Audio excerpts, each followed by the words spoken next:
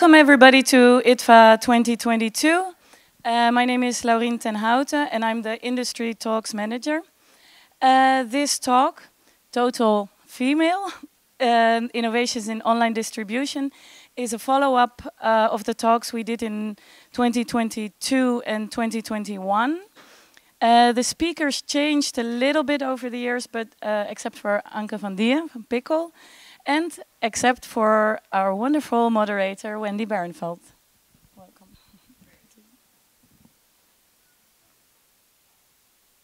Is the mic on? Yes, it is. Okay, I freaked myself out there. Welcome, everyone, and thanks for braving the Sinterklaas crowds outside. I'm a little jealous I didn't get to see it, but I'll be looking at pictures later in the hall, if you took any. Last IDFA, we covered the past 3 IDFAs in a row, actually. We were covering innovations, panic, evolution in cinema versus online and hybrids. So specifically last year, for those of you who were here, we were looking at the state of play before and after the shutdowns. We covered festival VOD, which is now fairly well known for most of you, depending on the country you're in. Many festivals offer VOD alongside or in advance through the year or only during the festival, but the concept of festivals having VOD is established. Cinemas added VOD alongside theatrical in varying ways. You know, here in Holland, a Pâté Thuis, which may have a different offering of library, distinguishing themselves from premium cinema. We had virtual cinema, and Pickle is here to talk about that today, as well as modern film, where the films are shown on VOD, but cinemas participate in the revenues instead of being threatened or excluded from them. We had premium VOD, which had multiple meanings. If you're a major studio with Black Widow, it would mean skipping theaters altogether and going directly to their own SVOD, whereas premium VOD in our world was more newer films offered at a higher price to consumers if they were day and date or if they were, you know, an extremely hot new property. And we've had all the windowing ballets, day and date, short window, early window. You know, it's been extremely challenging, and yet the plus side is that there's no black and white, hard and fast rules. So for indies, for doc filmmakers, for fiction, you could innovate in your marketing strategy rather than having to slavishly follow rules the way we did in my day, because I'm old. In the traditional sector, it was pretty laid out, and in France, it's pretty laid out, the windowing. Anyway, one of the other things that happened, just lay of the land before we get into the panel in detail, is this amazing upsurge in buying films you may have forgotten about, like films 3 to 8 years old, still fell and fall in the subscription VOD buying window. Not necessarily for the big mainstreamers like Netflix and Amazon who want really current, but the library titles were finding new buyers, either from the head-on competitors to the Netflix, Amazon, Big 5 or Big 10. Head-on competitors would mean telecoms, cable operators, channels with VODs of their own. Examples could be Viaplay or Orange, Canal+, Ziggo here in Holland. Those types are head-on competitors. They buy and fund, and they also buy libraries. So doc makers who had films 4 years old were suddenly able to find new buyers. And then there was the complementary zillion sites that have sprung up in niches, art house and festival. You think of Mubi or maybe Filmin in Spain, but there's 10 to 12 competitors, and people could sell that film theoretically to 5 or 10 different buyers non-exclusively at a modest price, but the revenues were cumulative and it wasn't exclusively blocking you out. So you'd have art house, you'd have documentary sites like CuriosityStream in several hundred countries, but which is not only a subscription VOD, but also now has an AdVOD, a fast channel, linear TV, they fund originals, and then CuriosityStream would have 10 to 12 competitors in docs. So doc SVODs with different personalities and styles of curating and buying are still out there for the older library, not just new. GLBTQ+, expat themes, diaspora. It was easier this past year to slice and dice the various buyers if you didn't go for or accept. You either were offered a Big Five deal and turned it down, or you weren't offered a Big Five deal and were looking for alternatives. Who else is out there who could buy? So that was very, very strong. But most recently, in the past few months, which sets the stage again, is this blurring that's happened. AdVOD is being added, ad-supported VOD, to what used to be SVODs, like Netflix and Disney+. And AdVOD meant two different things. It either means, in Netflix's case, a Netflix Lite, where the consumer in the States pays roughly half and gets roughly half the shows, but they're paying less, but it's the same content. Or AdVOD meant a completely different buyer and purchasing curation decision of older library, supported by ad revenues. So this has also led to some upsurge or in options. It's confusing, but at least it's good news. We had macro industry changes on the digital side. Bad news, HBO Max. How many followed that 70 or 80 people were fired 2 months ago from the nonfiction sector, European sector, both as buyers and funders? Projects stopped midway that were greenlit. That was massive. In terms of impact on us. It'll change, of course, because they will need to localize and have originals in the EU, but that was a negative. Correspondingly, we had new big services launched, like as recently as a month ago, Sky Showtime. People heard of Sky Showtime, which is not Sky in the UK, Italy, Germany. That's Sky. Sky Showtime is the Comcast-owned joint venture, if you like, of Paramount, Universal, Nickelodeon, Paramount Plus, all those guys joining together to roll out a subscription VOD in 22 regions in Europe that are only in Europe that are not UK, Italy, and Germany. Hence, that opens up new sales opportunities and eventually production and co-production opportunities, perhaps to replace some of the ones that were lost by the others contracting. So I think in general, the only other big change which affects us in cinema and VOD is the fast channel kind of flavor of the month upsweep. And if it's helpful, AdVOD, the way we think of it, is still a consumer on demand, watching what they want for free, and the producer gets a share of revenues. Fast channels are more in the world of smart TV, Samsung, LG, that sort of world. And the fast channels are effectively linear television, programmed and curated, old-fashioned, but with ads. But it's not really on demand, and those fast channels have sprung up. For example, CuriosityStream has one, Docubay in India has one. And just being aware that those distinctions are there has already been challenging for all of us on the panel in terms of rights and windows. Do you put something up for free that you could sell on a pay basis, and in which country and when? So balancing all that together, I thought I would throw up my hands and instead introduce our panelists. We have three goddesses of film, docs, and digital with us. From modern film, they're going to introduce their own companies and do PowerPoints and talk and everything. But on the human level, Anna, I'll try and pronounce it, Hermanidi? Not so much. Comes originally from Greece, then Syracuse, Slam Dance Film Fest, short film programmer at Rotterdam Film Fest. She lives in Rotterdam now, worked with the BFI, and eventually joined as Director of Exhibition and Programming of Modern Films. Last year we had the founder of Modern Films here, Eve. Now we have wonderful Anna, who will tell us some examples of what the hell's going on, at least in the UK, from a distributor perspective. Note, though, that Modern Films also has their own VOD platform, so the plot thickens.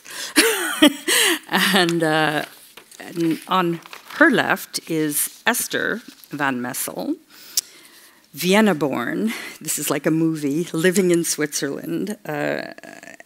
Ex from the dark side of Warner Brothers distribution, then went into producing docs and co-productions, sales, eventually founded First Hand Films in '98, based in Zurich and Berlin. Their approach is, I think you have around 300 films from 200 producers around the world. One of her films is premiering, I believe, tomorrow night, right? The Polish, she'll tell us about that, Polish Promises. In her spare time, however, First Hand Films went beyond just a local distribution and world sales agent.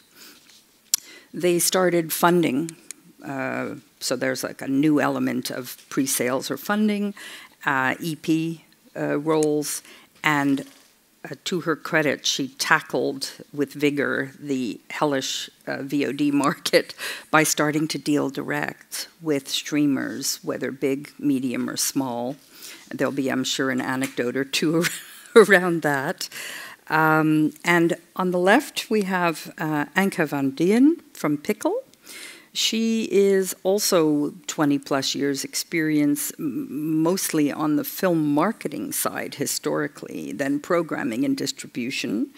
Harry is the marketing side, Vedette is the distributor here, and she's the CEO of Pickle, Virtual Cinema. We talked last time about virtual cinema, particularly Pickle's approach the past few years, but you'll hear today that they've been going further into a real focus on audiences, which is like a new concept for a lot of people, focused on audiences, events, research, and taking it outside just Benelux to the rest of Europe, for example, partnering, as I understand, with Europa Distribution and others you'll tell us about.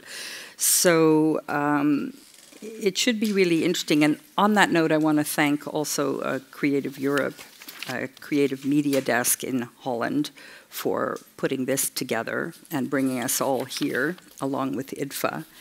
So without further ado, and before we go into the panels, each person will present something, then we'll argue with each other, and then there'll be questions at the end.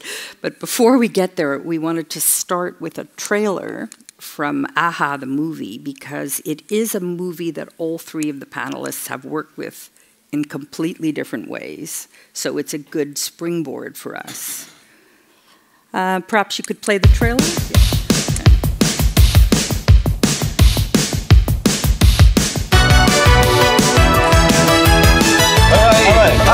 Yeah.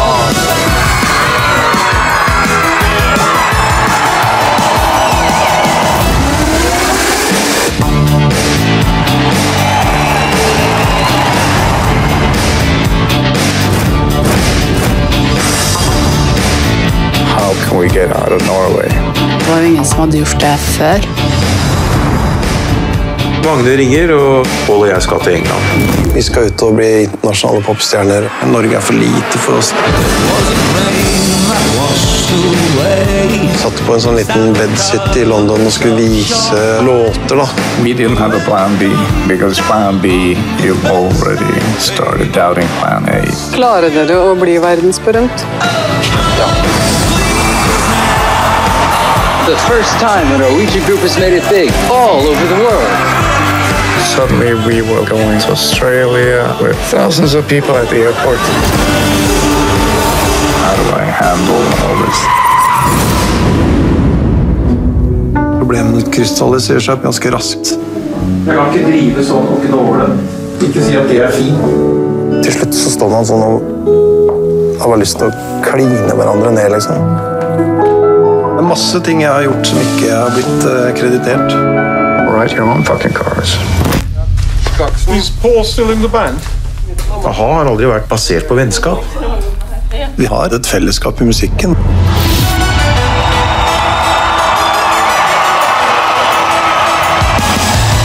Jeg tror ikke folk er helt klar over hvor store de fortsatt er. Det er et av de største livebandene i verden.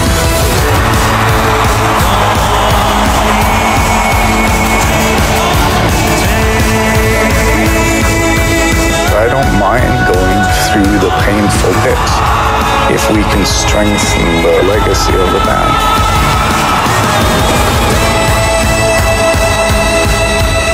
Hvis jeg hadde bedt deg nå om å ta av deg på overkroppen, ville du gjort det da? Ja, hvis du gjør det samme. So not your average documentary that we see. 3 different approaches. Take it away, Anna. Hello, hi. Thank you, Wendy. Hello, everyone. Yes, you're welcome. You're going to sing this in your head for the rest of the day now. It's great. It's hard to follow this trailer, honestly. So I'm Anna. I work at Modern Films.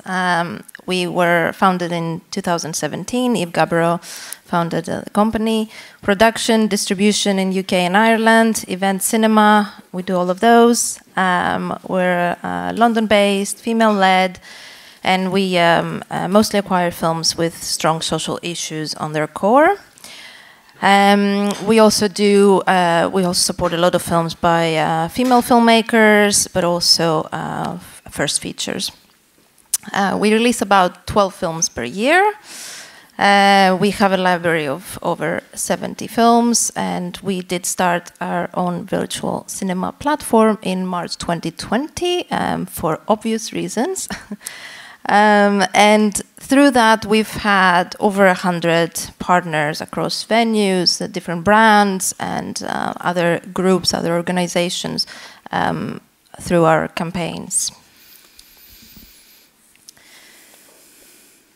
And with virtual cinema, as I said, we started this in March 2020 when COVID hit, and we it was in our minds anyway to have a platform for our library titles, but then COVID sort of made that sort of accelerated that a little bit, and we used that platform to release our new titles. Since the cinemas were closed, but we didn't want to just create a platform where we put the films up there and that's it. We really wanted to work with cinemas because that's what we do as distributors. We work with cinemas very closely to show our films, and we wanted to support each other and make sure that we continue that throughout that very difficult time. So we started this. We have a player basically that we are able to give to cinemas to use, and they can embed it on their own website, which means that a customer, an audience member, doesn't have to leave their website in order to watch the film. Which is the whole point of this, that you would go to the cinema, your local cinema website anyway to see what is playing. Now you can also see what is playing virtually, and the idea is that those two are very much connected. So now that the cinemas have reopened, of course, we want this to be a supplement to the theatrical. It was never meant to in any way take over. It was always going to be a good complementary value to the release. So a cinema can show the film in the cinema and online, and then we split the revenue with the different cinemas and the different partners, because we control the back end, so we know where each audience member comes from. And that is sort of a nice way for our new titles to have that exposure through all those different partners. And it doesn't have to be only exhibitors, it can also be cultural organizations, and because our films have very, as I said, social aspects, we do a lot of impact kind of outreach, and work with different organizations that might not be at all cinema related. And that is the beauty of it, that again, we can offer something that is completely different, but we provide that kind of back end and that technical aspect of that. And so in this slide that you're seeing now, on the left side, you can see an example of Drive My Car, how it's listed on our website. So you can see the different kinds of partners. And then on the right side, you can see an example of a website of a cinema that we work with, Home Manchester, how they've integrated this into their page. So they say, okay, well, you know, you watch this film in the cinema. If you missed it, you can watch it online and you can still support us.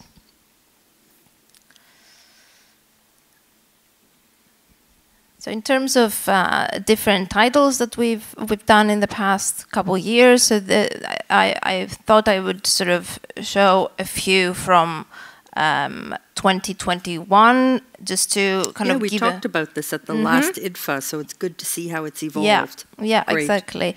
Yeah. Just to give some kind of context, I guess, and also just the time frame of how virtual cinema was integrated in the beginning, then how now it has sort of changed, and the position that it is in it takes in the release.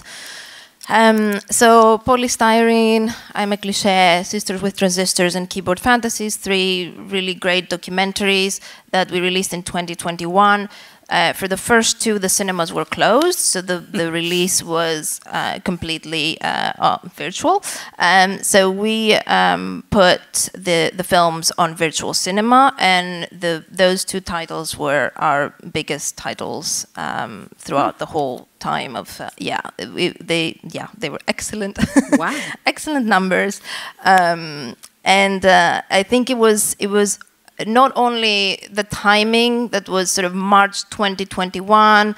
So yes, the cinemas were closed, but I think it's a different kind of situation than 2020 in a way. I think people had already sort of figured out how to watch different things online, where to find them. They had already followed their local cinema and what they were doing on virtual cinema, so it was easy for that process to happen more organically, because of course it always takes a little bit of time to create a new habit. So that, I think it worked really well for Polystyrene and Sisters with Transistors.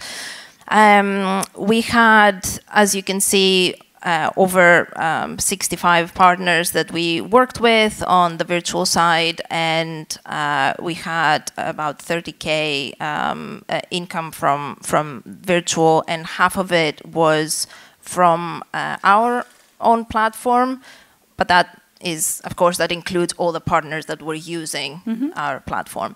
And then the other half was the platforms that cinemas that already had their own platform. So that for us includes Curzon Home Cinema and BFI Player, which are bigger platforms in the UK, but also any other cinema like Glasgow Film Theatre, for example, that have their own platform, and they put the film there. So it was interesting for us to see also how we are doing compared to how the other platforms are doing, and to start seeing how can monetize basically this new thing.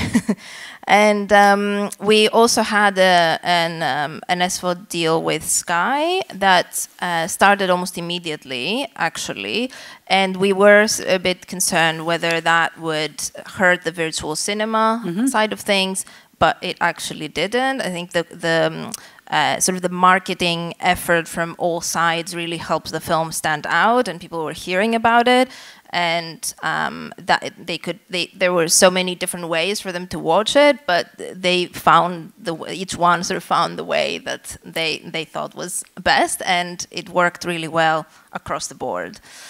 And Sisters with Transistors was a similar situation. Again, very many partners, over 70 partners, and it did similarly about 25K, I think, virtual cinema box office, and but they were both also shown in theaters when the cinemas reopened on 17th of May.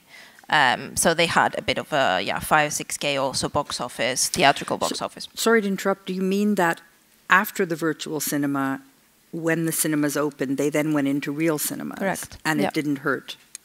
That's great. No, yeah. Super. Yeah. Go ahead. Yeah. Sorry. Yeah, it was exhibitors that really felt like they could also, and they were looking for films around that time also because, of course, a lot of releases were pushed later. And it actually worked well. And the price point for virtual, was it the same as a theater ticket in real life, or deliberately lower because of the different experience? No, so we always do $9.99. We start with $9.99 a virtual cinema, and the virtual cinema kind of window is always that price because it's a new film, and that's the sort of the standard price. But then the cinemas could actually keep the film when the price is lowered during the TVOD window. So it's up to them if they want to continue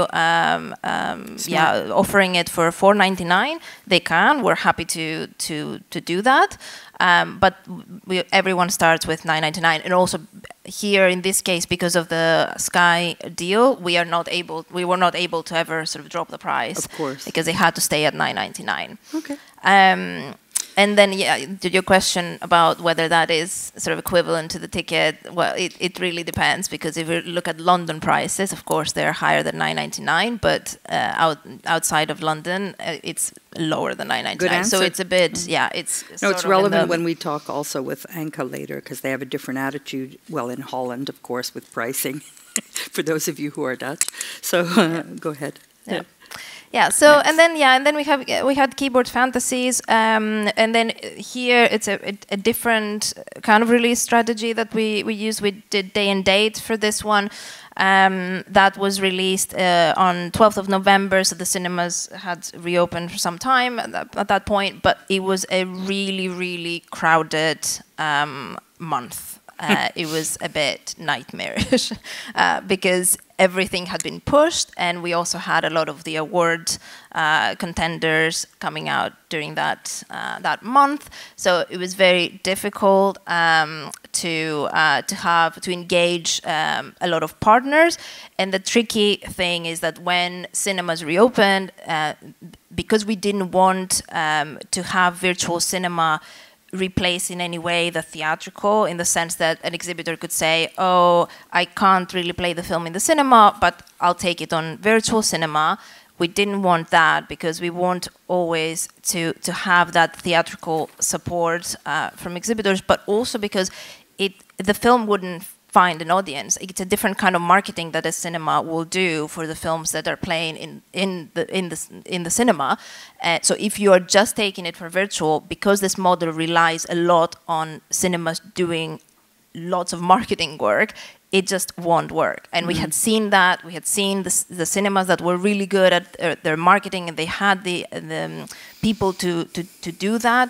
That it worked really well, but then for films and for cinemas that took films only on virtual because it's easy, it wouldn't work. So we had the sort of rule that you have to support the film theatrically, and then you're able to also support the film on virtual cinema. Okay. So we had much, as you can see, fewer partners. So the numbers were also lower. So again, it was interesting to see after the cinemas reopened, because then it went down to almost like 3K of box office, and then 1/3 of that was our platform, and then 2/3 the other partners. So again, it was sort of a, okay, where do we stand now? Where does virtual cinema fit in this? But the film ended up doing excellently in award campaign, and it was nominated for a BIFA and a BAFTA. And in the end, with TVOD and everything, it has had like a very successful run. Okay. And then, so this is an example of a narrative film, of course, Drive My Car, which was a big success for us. It ended up winning the Oscar for Best International Feature Film, and it won the BAFTA as well. But this was quite an interesting one in terms of how we combined, again, the virtual cinema and the theatrical release, because the film was coming out on 19th of November, as I said before, really crowded month. It started its sort of life with a decent sort of 15K opening box office, and it ended up doing theatrical like over 300K, which, I mean, I know you count admissions here, so it's we all in the UK it's mostly you know, just in pounds, numbers in pounds, but I put the admissions there over 32K admissions just to sort of context for the European side, but it was what was interesting here is that the film was playing for 6 months in the cinemas, which we've never had before. There was one cinema actually in London, Curzon Bloomsbury, that played the film for 6 months straight, from 19th of November until 19th of May. And it was amazing. It was really lovely to see how people responded to it. But we were the only territory actually that was able to offer the film virtually during the sort of time where all the different markets were releasing the film theatrically, because we were doing virtual cinema and we were not putting the film, we didn't put the film on any home-end platforms. We only did virtual cinema, only with cinemas that had played the film in the venue. We had a nice amount of partners there. You can see all the numbers. And it ended up doing over 50K box office in virtual cinema. So I thought it was quite interesting that it didn't, the film continued to play theatrically even after that, and we made it available on virtual cinema on 20th of December. As I said, it was playing until May. All the awards, of course, gave it a huge push. It probably wouldn't have done any of that without all of these awards and all of that exposure. But for a 3-hour Japanese film, it was, you know, amazing that it sort of went the way it did, and that we were able to combine efforts with cinemas on both in-venue screenings and virtual screenings. And then it went on TVOD, and we have an SVOD deal with Mubi. So then after the Oscars, the film was available there as well.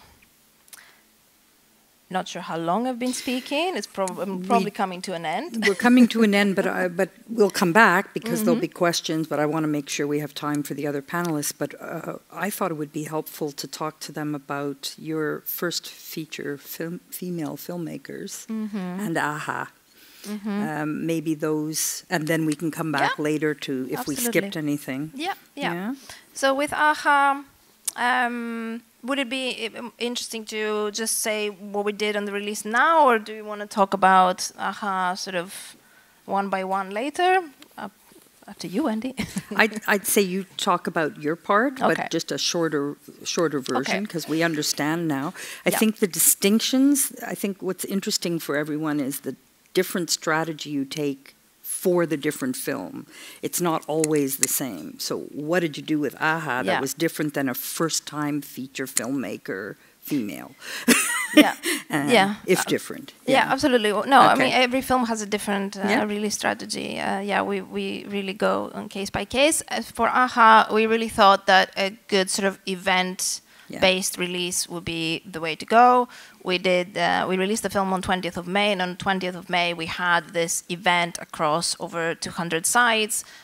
We positioned it as a ladies' night out kind of evening, and it did quite well. I think the event box office was 38K, and then as you can see, that was most of the box office, because in the end it was about 50. But it was we also gave it a window this time. So we did the event, and then there was a 31-day theatrical window. So if any of the exhibitors that required a window wanted to play the film more, then they could. So we gave it sort of that kind of breathing room, and then it was available on virtual cinema from 20th of June. and then it went also on PVOD. So when I say PVOD, I mean it's VOD premium price because of the Sky deal. And that's your £10 price. £10 price. Yeah. Okay. Yeah. In your case. Yeah. So that's the with AHA. I mean, we can perhaps later we can talk about the other stuff with AHA. And then as you said, we maybe one example of the female first timers. Yeah, I mean, I think I can just mention that for all of them, it's a different situation for each. So for Murina and for Silent Land, for example, we had interest from Picture House cinemas to support the film. Picture House required a window, so for us, it always is a negotiation with exhibitors and who really, what the film fits, like which exhibitor sort of is the best fit for the film, and we thought that it would be a really good partner, and we did that. And with Moon, for example, we thought Curzon Home Cinema that preferred to do day and date is a better partner. We did that. So it always depends also on who can support the film from that side of things. Yeah. Which one was day and date of those things? Moon 66 Questions was day and date. Yeah. Yeah. Great.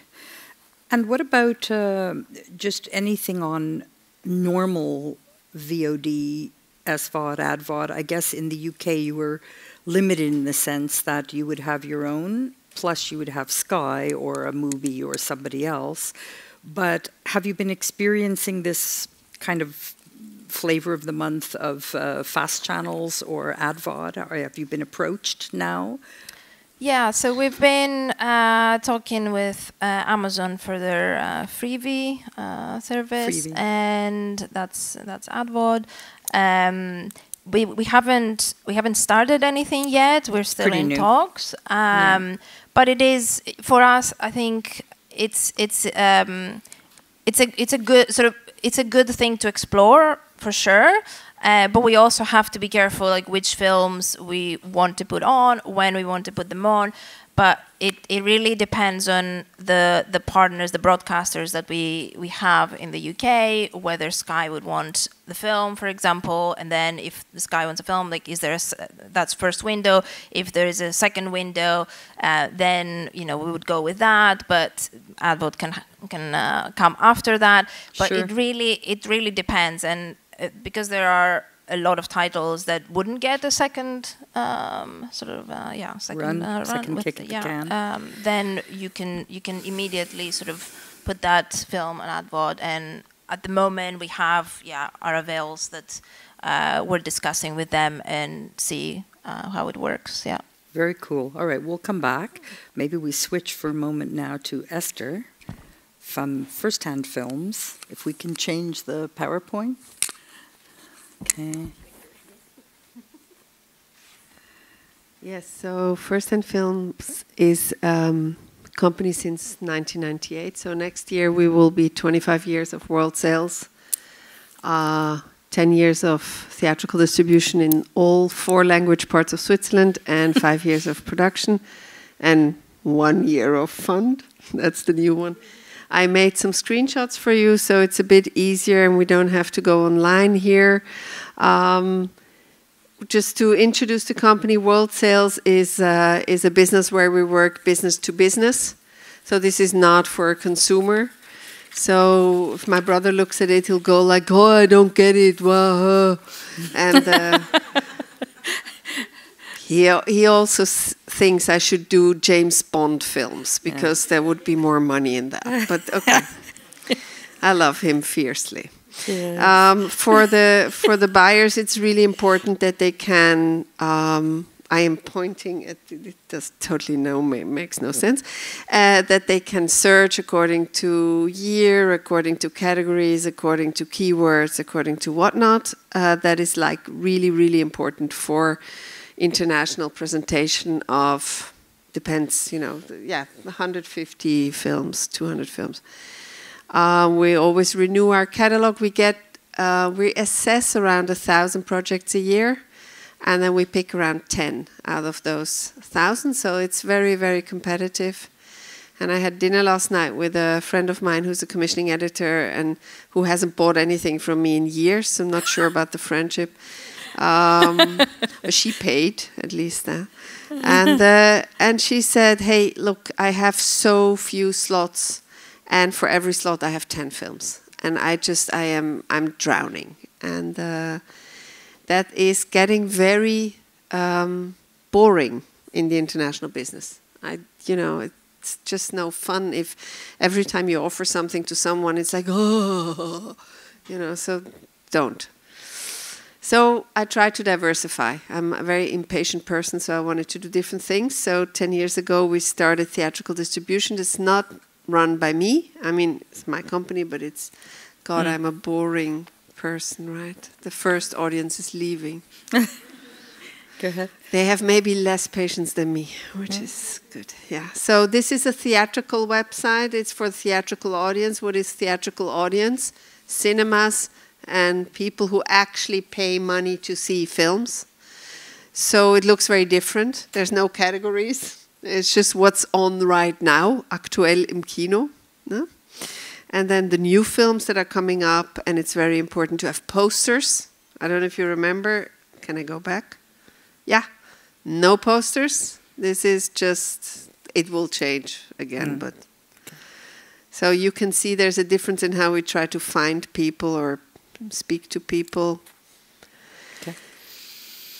And then there's the fund, where we just basically spread a little seed money or gap financing for projects that we are convinced of and want to help get out in the world.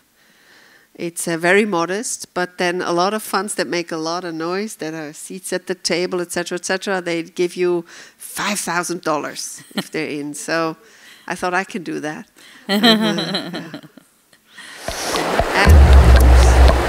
Stop. Okay. Sorry. No, I just need to say, okay, so I never make show reels. I think show reels are super boring, and the minute you make them, they're outdated. But I was invited in 2016 to speak on a MIP panel somewhere, and they said, bring your show reel. And I was like, I don't have one.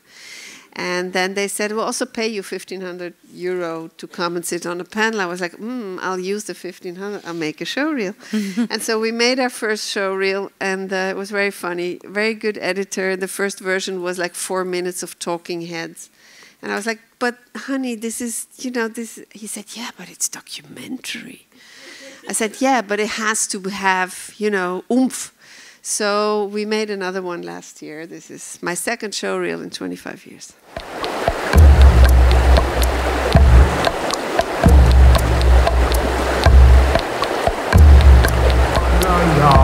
Happy are we, tra la la la. Happy are we, happy are we.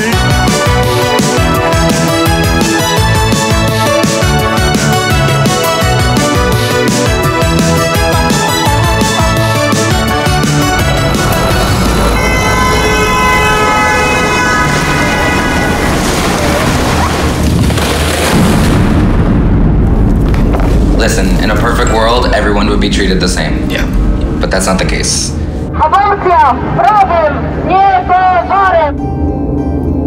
Nobody trusts anybody. They used to tell my family that I was just drunk telling lies.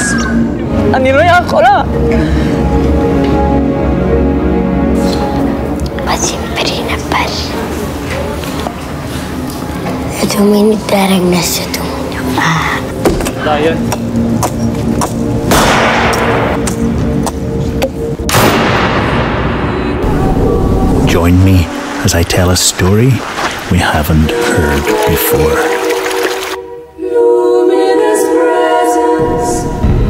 What we become is up to you.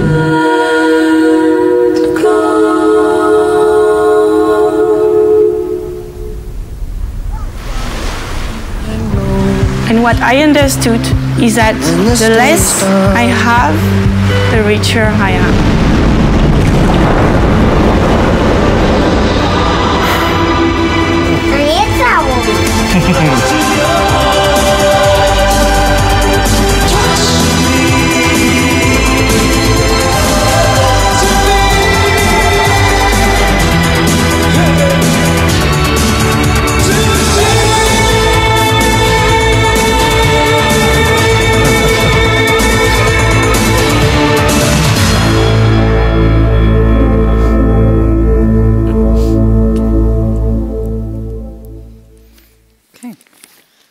Yeah.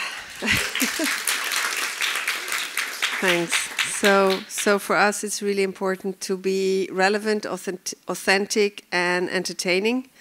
And it doesn't matter what we do or what we touch, if it's theatrical or production or international sales, it just has to be fun or gripping, and it has to be important, and it has to be well made. This is a profession, not a hobby, and there's no excuse for boredom. The worst word in my world, okay, that was tough, is documentary. Because documentary is a damn anti-brand. Whatever you label documentary, you have like my husband watching it because he's the audience, and that's it, and nobody else will watch it. So yeah. I think we need to talk about, forget the genres, or rather, a documentary can be a romantic comedy, it can be a film noir, it can be a thriller. I think this word is killing us. That's what I think. Is there? Oh, yeah. Okay. Now, from the big feelings, let's come back to real life. Show me the money. Yeah. So that's exactly. I love showing this very clumsily made slide, because I think very often people don't even know what it means to sell a film. And as we are talking about digital distribution, it's really important that we go from production. You can get a PDF. You don't have to screen to film. It's so funny if you sit here, everybody with their phones out. This is really not magic. This is very, very, very basic. There's a creation of intellectual property. It gets licensed to a pivotal entity. It gets licensed further to whomever, and that has become very complicated. That's why we're sitting here. And then the reward for all that are reports and royalties. First to the pivotal persons, international distribution sales, and then back to the creators of the intellectual property. It's actually pretty simple. Licenses are defined by few things. It's not as simple as it looks here. There's more, but it's basically territory, period, fee, frequency, medium, and language. There's also versions, we're not going to go into that. If you sell a film, when we work with films that we sell to each other, buy from each other, we don't buy out. That's the old stories. We share. We take risk together, and then we share the revenue that comes back. There are a few nuances there, but in the business, that is the normal model. When you sell a film, you represent the film and its makers for international distribution. You do not buy anything from anyone, really, except for a license to show a film, which also means that you do not take away anything from anyone. So that line that's been fed to you guys and ladies and whoever for the last 10 years is like, keep your rights and don't give them away. You don't give away. You cooperate with colleagues that have the same passion as you have, because we could all do James Bond and then we wouldn't be on this panel. So there's always the passion that runs the business in our case. And then this is the backside of the passion. I hired Wendy for a couple of months, and we worked out with my young head of VOD this whole list. And you're not going to take pictures. You don't have to worry about it now, but it's a very, very detailed list of what rights are actually out there. What are they called? Who uses them? Who pays for them? Don't take a picture. I see you. Sure. I paid for this, so it's not for free. You at least have a nice email to me, then I can send it to you. But basically all the different VODs and all the different windows. Not just VODs, festivals, educational, commercial rights, non-commercial rights, everything. We just needed to clean it up, because those people that keep saying, oh, just put it online and make money, good luck with that. Okay. And so, if we talk about these, this is from a Netflix manual, internal Netflix manual. They say the goal is to be big, fast, flexible. That doesn't work together. That doesn't work. There is no big, fast, and flexible. It's either or. And my experience with them is quite bitter. I mean, I adore watching Netflix at times as a consumer. Here I was in LA, this was 2017, and here I was pitching, and maybe this is a nice story. I was pitching the AHA film to them. And it had not sold anywhere, not even Norway. And I said, look, worldwide rights, be my guest, come in. And they were like, no. And then the people we spoke to changed within 3 months. There were 5 different people, and it got shoved up the ladder, down the ladder. And then they came back last year, which is 4 years later. And they said, but why did you sell so many territories? In the meantime, yeah. Where were you? We were making a film. I executive produced this with Motlus in Norway, and they're not. You can't. They don't yet understand our business. They don't understand funding. They don't understand the process. Everything can be bought and then ordered to make, but that's not how the best films come to be. So it's a challenge and it's a learning curve, and they need to be schooled, and they need to, and we need to listen to them, because at the end of the day, this is where the audience looks for our titles. As long as my titles are not on Netflix, for my brother, they're not there. But haven't you had some interesting angles by dealing with the streamers to be able to enhance your traditional deals a little bit?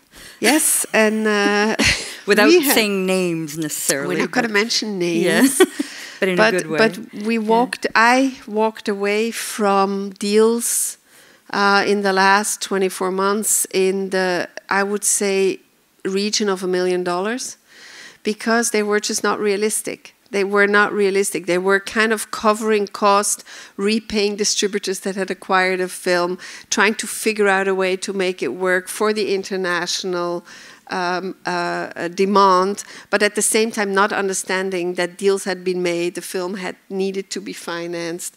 There are territories that needed to be carved out because they were connected to other pre-sales, also good deals. And in 2 cases, once it was a 6-month negotiation, the other time was the 1-year negotiation, we ended up walking out of them because it just did not make sense. It sounds like a lot of money if somebody comes and says, here, $100,000, you go like, yummy, let's go shop. But if from the $100,000 at the end you have 3 months of work, the producer gets maybe $15,000, and I as an agent get maybe $5,000, I don't see the point.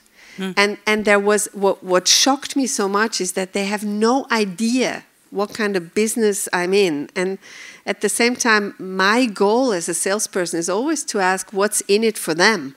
Because if I know what my buyer wants and needs, I know what to offer and I know how far I can go. But with these entities where nobody's in charge, there's always somebody above, and then there's management, and then there's budgeting, and then there's scheduling. Yeah. It's fun because there's a lot of opportunities now, but it's also very confusing. And there's a lot of things that we can do now because we don't know how it works anyway. Nobody does. But on the other hand, they do the same. Yeah. But you then went beyond the big 5 types and you tackled the mid-size and the niche streamers, the and that's what we're building right ones, now. And how did that go? So we're on that, and that's a lot of deals that are Excel table deals. They just look at avails. They don't look at content. They don't screen. Maybe they screen a trailer. Yeah. Yay! But they buy quickly. They pay material fees sometimes. Yeah. Most of it is revenue share. So we needed to switch a bit our understanding of our trust in the industry, see who's... But this is now becoming very normal. And so our library suddenly has a life. Yeah. Before it didn't. And that's really interesting. key. And my head of VOD is sitting up there. She was late, so everybody saw her come in. So if you wanna talk to her, she's there. And have you had experiences also with AdVOD or fast channels or that other world? We had a very fun experience because I was working with an expert. I realized there's a difference between AVOD and fast. A lot of my buyers don't know what they're buying. They're like they negotiate as a producer, especially. I negotiate a contract with a broadcaster, and they say like, "Oh, we'll take this free online screening right." And I say, "Well, what do you mean?" with a. Well, you know, the week after, I said, fine, catch-up included since 10 years, not a problem. Yeah, and then we like to put it on the YouTube channel of our, you know, our broadcaster. I'm like, excuse me, that is AVOD, that is advertised-based VOD. No, we don't call it that. No, but we call it that. So it's really interesting, and I didn't know the difference between AVOD and FAST until a year ago, and then when we started putting these rights and trying to learn about them, I realized, or you know, it's different. FAST is like television, but on internet, basically. So we're going back to somebody curates my program, because nobody can manage self-curation. It's torture. And that is interesting because it's a different audience. It's now the whole press is full of it. You know, the headlines, fast is the new black, whatever. But the next thing will come in a few months. I'm sure that when we meet at MIP, you will tell me about another conference that you've been at, and now you learned this or that. And I'm like, every time I'm like, okay, it's not easy to be big and fast and flexible. Just as a little, you know, there's Holland in the middle, my favorite Koreans on the right side, Spanish on the middle left, and then, what is this? Japanese on the left lower corner. When you have a bigger film, it makes a lot of work for everybody. I mean, you earn more money, but it's also more tailored. We get emails from our Japanese clients that we are officially in love with, who will ask us about every little line. Is this okay for the artists, of the filmmakers, and our director is like, yeah, just it's all good. But were difficult to deal with, so some things were hard to get through. Maybe we'll come back again, but maybe is there another slide, or should I go? There's another little slide because you wanted me to put that in. Yes, definitely. And so I live in a very rich country, and I'm very blessed for that. And that very rich country has gave out money for people that their industry is kind of dying because of also Corona and digitization, like the cinema industry. And so there were subsidies given out for companies to sustain the pandemic. And then there was an initiative that asked for transformational projects. And so we developed a project, my head of distribution and me together, we developed a project that wants to bring curated non-fiction mostly, also some fiction, to schools on an app on your phone where you can segmentize the content, present it segmentized in the classroom or in a museum or in a conference. You show 10 minutes that fit the subject that you want to tackle, and then people with 1.5 clicks can on their phones follow up on that on the train home or at night in bed. So the idea to just bring it closer to the audience. At the end of the day, they are who we work for. Right. The artists and the audience. So the educational one is called Educational VOD. Yeah. Right. Okay. Thank you so much. Anka, tell us about Pickle. We heard a lot last market about virtual cinema, but it'll be good to hear how it's evolving as well. Yeah. Okay. Yeah, definitely. Yeah. I don't know how many of you were here last year, but I thought it might be nevertheless be a good idea to have just a quick overview of what Pickle is. We are a bigger company. We also do, since a year and a half, distribution. We also have a marketing and PR agency, which we run for 20 years now. And 6 years ago, we started the virtual cinema platform Pickle. And it just briefly, it started because we have worked so many times on films for quite a long time together with filmmakers, producers that had put years of their lives into it. And then eventually when it came to distribution, it was in cinemas for maybe 2 weeks. And then back then that was the big window, and it just went on black, and it had to wait for maybe a spot on a VOD platform. But by that time, nobody had any budget left, and people forgot all about the film. We figured we could do this better. We can help reach the full potential of certain films. So we decided to ask 6 cinemas if they would want to go on an adventure with us, and start offering films in their cinemas and at the same time online. And maybe this sounds not really revolutionary today, but 6 years ago this was cursing in church. We had to fight the idea that we were going to take the whole audience away from the cinemas. From the first day on, we had the idea it's not a one or the other situation. It should be complementary, actually, as the women here just also said. To prove that, I mean, we had a really good story, but we also did a lot of research. And every time it showed people would love to go to the cinema, and if they can, they will. But for several reasons, they can't. I mean, that was back then, that is still now. They have kids, they have works. A film is shown only at 5 o'clock when you're still at your work. Or for whatever reason, you can't just see everything in the cinemas. So it was a very complementary story. And just to give you an idea, Pickle is quite similar actually to the virtual cinema platform that modern films have. The only difference is that we have a central platform. So you go to pickle.nl, you choose a cinema, and then you choose a film and you choose a cinema, and for every sales that we make, a part of the revenue goes to that cinema. And the idea behind the central platform in our case is that we could do the central marketing as well. A cinema will promote the film on their website, saying you can either see it in-house or you can see it online. And we will also do that for them, as for Pickle, as being a virtual cinema platform where you can go as an alternative to cinema going. No. Oh, this is interesting. Yeah, right? Trying to change the slide. Maybe.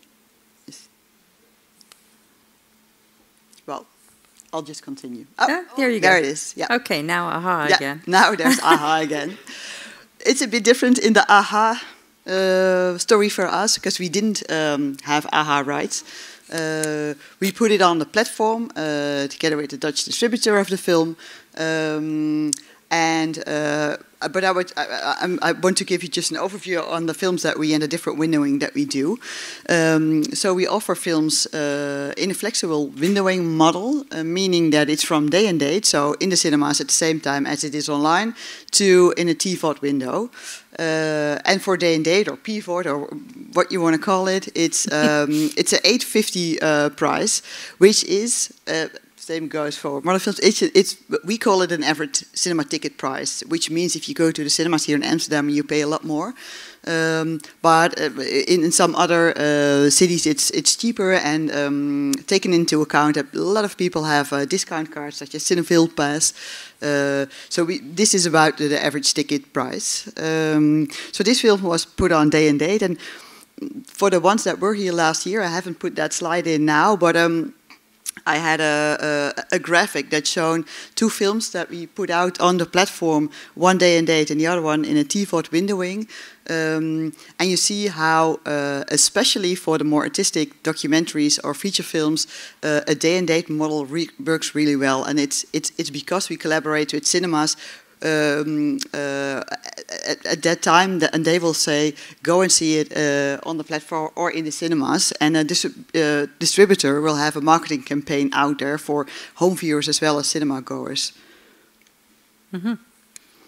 Another example of a feature film in Beau Matin. It's on the platform right now. It's doing quite well, also in cinemas.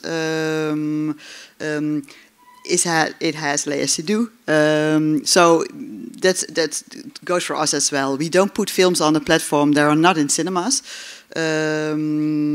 At least not for the bigger releases. It's a thing that combines, and it works if it's in cinemas and it's online as well. Shabu, documentary that won a Golden Calf. We put that on it in a TVOD window, so it's there for $4.99. And the choice whether to put it day and date or to put it as a TVOD is very much a conversation. And I'm sorry, I'm going to repeat something that Anne said as well. Very much a conversation between us, the distributor, and the cinemas. It has several reasons. It could be a restriction in the contract. It could be that it is shown in cinemas that have demand a couple of weeks window. So we have it from day and date up to TVOD and everything in between. A quick question, if I may, about Shabu, before we lost that slide. It's more youth-oriented, right? Diversity-focused and a much younger audience than the other one, the Léa Seydoux. Yeah. Did that affect the price indirectly, or a coincidence? Okay. Yeah. Sorry. The reason that it was for $4.99 is because we had it in a TVOD window. Oh, okay. Yeah. Just clarifying. We do see out of research that the younger the audience get, the less they want to pay, and correct. The older they get, the good. more No, they it's can a good point. and will pay. Go ahead. Sorry. So this is actually to show. So we started 6 years ago, and it was actually doing quite well. We were growing in numbers, and we were growing in cinemas. But then, of course, COVID came along, and the whole cultural and creative sector was struggling with the sudden transition from offline to online.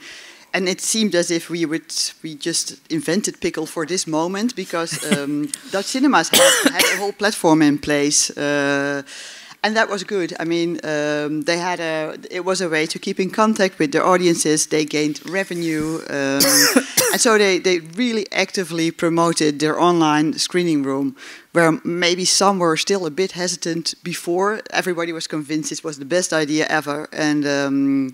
So our numbers went up like this. You didn't start Corona, did you? It's not something that we actively promote. And then, Corona was over, or at least the cinemas reopened, and what happened was, obviously in the Netherlands, but also I think everywhere, people were not running back to the cinemas. They were hesitant. I think we were actually now at this point we're doing quite well, but before that we were 25 to 30% below the 2019 year, which was an exceptional cinema year. But nevertheless, it was still not a certain group of people weren't coming back to the cinemas. Right. And also, if they were coming back, and it was in cinemas, but it was in the whole cultural sector, they went for safe and big. So there was a top 5 of films dominating the whole box office, and even more than before COVID, artistic films and documentaries were really struggling to find an audience. Also due to the fact that a lot of films were not released for quite a long time, so they were all released at the same time. So people just didn't know what to choose. Didn't know what to choose. Yeah. So that also made that cinemas really had a tendency to get people back in cinemas and not promoting their online screening room anymore. I think you saw that throughout the whole sector. People kind of from embracing hybrids to putting it away again. That was something that we had to think about as well. Does this mean for Pickle? We had to rethink our positioning, and mainly we had a discussion with the sector. We asked them, is your responsibility now to get people into the venues again, or is your responsibility to make sure that in 5 to 10 years there's still an audience for artistic films and documentaries? And we have taken up so many learnings from the last couple of years. Why should we throw it away? And again, we were repeating that something that we said years ago. It's not one is not replacing the other. It's extra. Mm-hmm. So we started discussions with the sector, and we also started 2 big researches. One was in the Netherlands, where we start researching the user flow.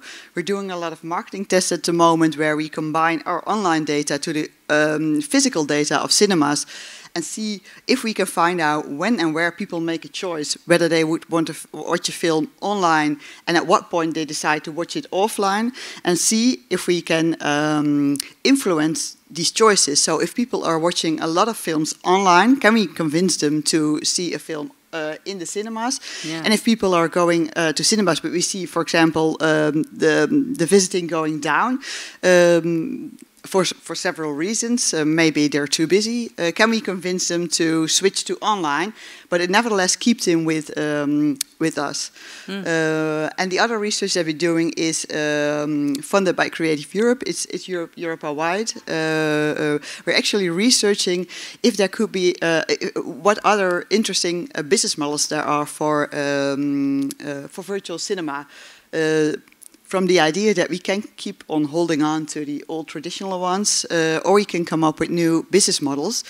Noted that every territory is different, and there's no one size fits all, so we can't transport pickle to another country, but we can actually bring our experience and learnings abroad. You're in, just for clarity, you're in Belgium and Holland. Yep. And the trends or the curve that you were describing up and down is in both? Well, the curve for the Netherlands goes from just like and then a little bit down, definitely, but still way up there from when we started. And Belgium? And Belgium, we started after COVID. So that's a totally different ballgame. Actually, we started at the point when everything reopened. So it was it was a difficult period to start. So we have 5 cinemas in Belgium, and we're actually at the point where we were a lot of years ago, trying to see what works and what we're doing works, what do distributors want, what do cinemas want. And which one is Reach'em, the Dutch one or the European? The European one is Reach'em. Reach'em. Yeah, what you said, Wendy, we're doing a survey right now, working with Europa Cinemas and Europa Distribution. And we're asking all Dutch European distributors and exhibitors, what have you tried in the last years? What worked? What didn't work? What were your needs? What do you think you need to make a virtual cinema business model work? We'll be presenting that probably in Cannes next year.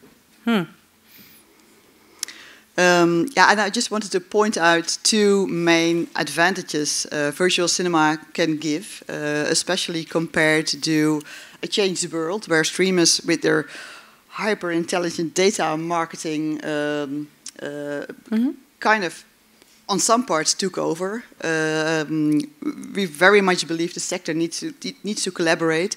As an independent distributor or an independent cinema, you wouldn't be able to do it by yourself. But it will, if that is combined and we work together, there's a lot of advantages with the data that you get, or you can find new audience, grow more diverse audiences.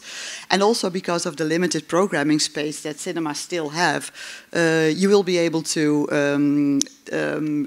diversify in your content as well. Give space for young talent, for as we do in our program Pepper, which we do with full color entertainment. Give space for black stories. It's just pointing out that there's a whole world. Yeah, is Pepper that's black? So you said diversity. Is it? Are you, for example, collaborating with other institutions like here in Holland, the New Producers Academy, which is on diverse voices, or in Canada, for example, the Indigenous Screens Office or the Black Screens Office? There's a lot of desire in other countries to collaborate with Europe, and I just thought it would be interesting, since you're focused on research in this sector, maybe is that something you're looking at? Other regions or? Yeah, we will. But I think that will be a next phase. step. Yeah. Okay. For now, it's really we're really focused on the virtual cinema business modeling. Yeah. Okay. Okay. Yeah, I have one more small slide as well. So yeah, you can find us over there. For Reach, if you want to know more about Reachum, it's on reachum.eu. If you would like to know more about Creative Europe funding, Andrea Postima is over there. Or you can email her. Well, maybe just a quick check. I can't see very well, but if there's anyone in the audience that has questions for any of the panelists, maybe put your hand up and someone with a mic will walk over. And otherwise, we'll continue talking. But I thought that you might have had... no, I don't see any questions so far. There's one gentleman in the yellow sweater. Can you pass him? Yeah. Perfect. Hello, my name is Sander Franke. I'd like to know what pre-sale possibilities one of you offer. Pre-sale for documentary, for... In general, more. Not sure I understand the question. What do you mean, what pre-sales well, we offer? Investment before a film has been produced. Ah, so that's Esther's fund, for example. Yeah, that depends very much on the project. Boring answer, I know that. We can give seed money, which means that if there's a very good idea but it needs development, we can help with that. We can also give gap financing, which means that if we have a little more money, we could get this great composer to write our score. It's different forms. It does come together with a wish from our side to cooperate naturally. It's our money, so we want to stay in tune with the project. And I think what's happening more and more is that people are doing more holistic work, which means that we're doing research and development and marketing and releases, or production and theatrical and international, it's become very ungrateful to invest in other people's projects. So if you want to invest, you in some way want to make sure that you're part of the creative team and also part of the profit. Right, so I guess in your case, it's a different type of investment than a streamer or someone putting money in to own a piece of the back end, but they don't care about getting involved on the creative. Not sure. You want to be involved on the creative. Yeah, no, but I'm not sure. I'm not sure because you don't sell to streamers anymore significantly. Well, they want to develop it. They buy the talent and then develop together with the talent. So that just definitely confirms what I just said. Okay. And Anna, does your firm get involved in pre-buys? No, I thought not. No. It's pure distribution and core production, and obviously not pickle. Okay. Another question? Okay. Then I certainly had some. I was very interested in the. You talk about virtual cinema and VOD and audience. But have you found, like in each of you, in a sentence or two, is there a takeaway or a surprise that came out of the past 6 months of experience or 8 months? For example, that younger millennials are going to the cinemas and they're fed up with being at home, or the other way around. Like if you felt anything shift that is demographic from age or manner of getting the film, it would be really interesting to hear from the three of you. Let's start with Anna. Yeah, I think we were sort of expecting that older audiences would not go back to the cinema immediately, and they didn't, but then they were the ones that sort of actually came in. So they did? So I thought that was quite interesting.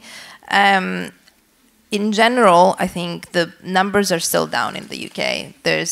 We're still not up to where we should be. We're definitely not at 2019 numbers.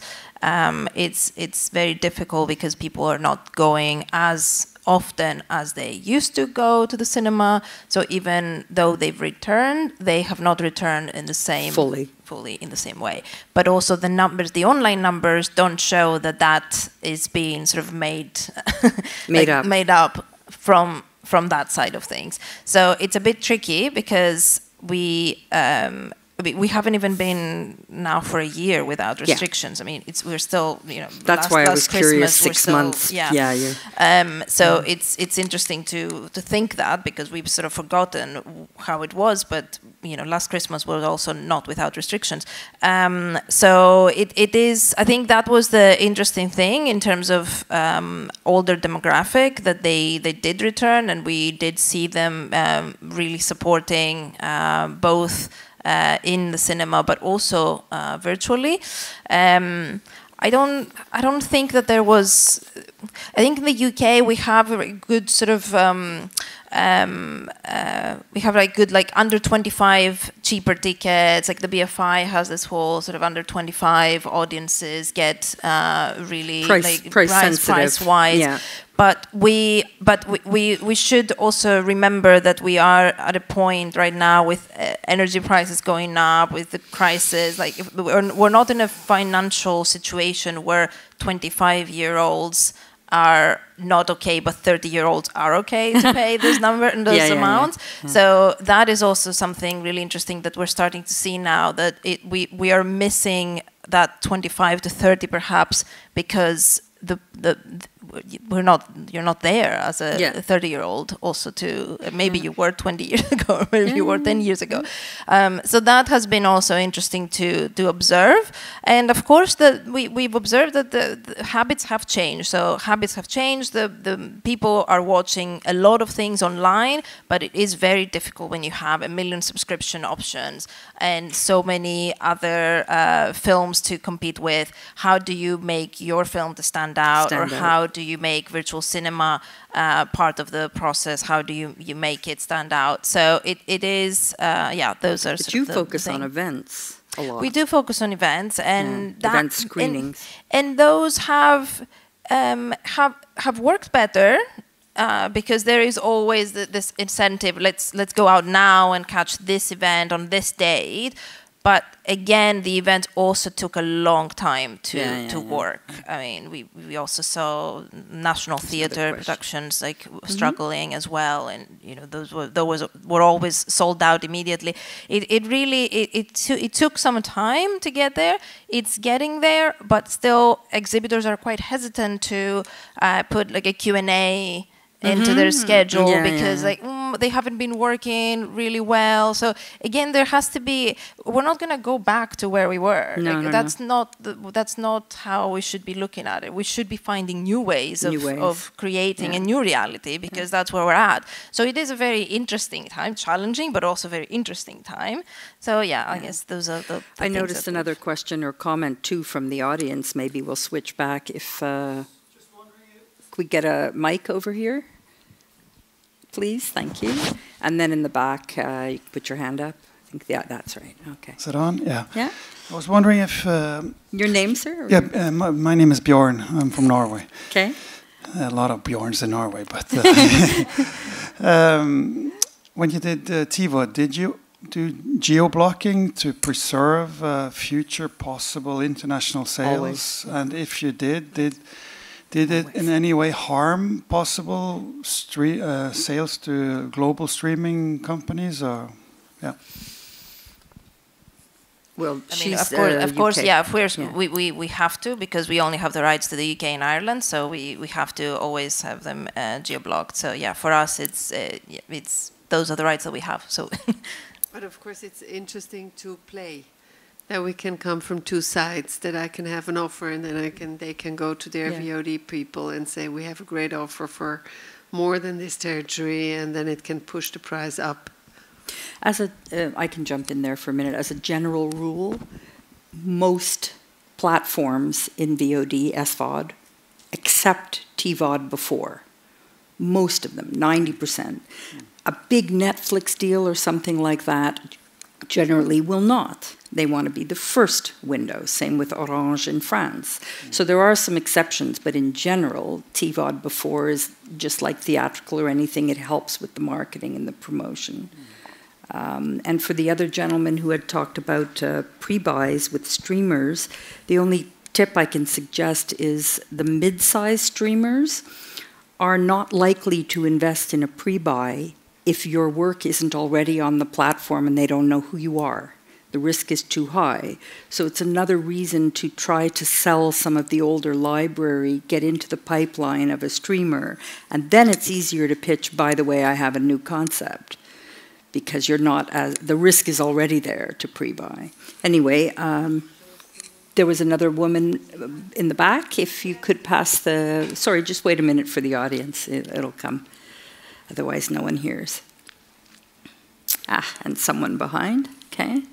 And that'll probably be the last audience question. Yeah. So, my name is Elena. I am from Italy. Many Elena also in Italy, I think so. But I have a question because I didn't understand if you work directly with just with this distribution company or also with producer, and how is the share revenues with production companies, for example, if yes? Who are you asking? I mean, the streamers, the cinema events. Yes. The virtual cinema. The virtual cinema. Are you working with producer also, or just with the distribution company? So no, also with producers. Any rights holder we can work with.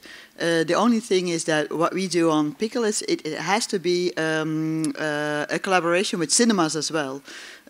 So if you want to have a film, if you want us to offer a film, there has to be a connection with cinemas. Now after COVID, we've taken that a little bit more looser. So if a cinema would want to promote, that would be okay. But it has to be like a triangle. So you have to contact the cinema first. I didn't understand. Sorry? So the cinema has to decide, not you, the cinema. Eventually, yes. If you want it to really have it black and white, the cinema would decide. Yeah, it's the cinemas that curate the platform, in fact. Okay. Yeah. And in your case, and they also put marketing into it. Exactly. So if they're going to spend on marketing. Yeah, the whole idea behind the platform is that we do one side of the marketing, but the really, really important side of the marketing are the 39 cinemas in the Netherlands and the 5 cinemas in Belgium that we work with. They have to put the film out there and get it known by their audiences. Okay. Did you want to say? Okay, I understand. Okay, well, we're, I believe, out of time. So I want to thank everyone for attention. We'll all be lingering around after if you have some last questions. But thanks for your attention. Thanks to all.